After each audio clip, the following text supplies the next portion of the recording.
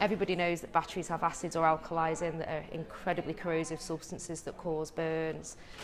When you actually swallow a button battery, in most instances it will pass through to the gut and completely not harm the child, but sometimes it can get stuck in the esophagus, which is the tube between your mouth and your stomach. And when a button battery will come into contact with the wall of the esophagus and generate an electrical charge, it will start to cause a burn.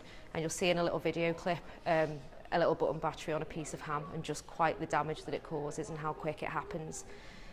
So a button battery that gets stuck in a child's gullet will start to burn its way through that tissue, and that is a life-threatening emergency in itself. It can be severely catastrophic if it comes into contact with a blood vessel or something. It can be life-threatening, really.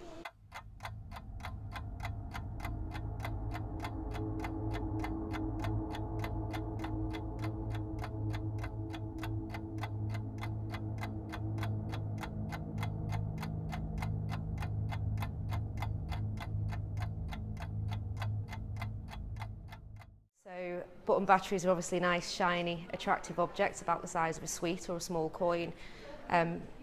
Children, as we do know, put things into their mouths, but I can tell you from experience they also like to put things into their noses and their ears, and that also would be very, very dangerous, and the battery would need to be retrieved straight away by a medical professional. So if your child does unfortunately swallow a button battery, it is incredibly dangerous. It can be very, very harmful. So the immediate advice would be to get your child to hospital, to an A&E straight away to be checked out. If you don't have transport and can't get your child here quickly, don't be afraid to ring an ambulance.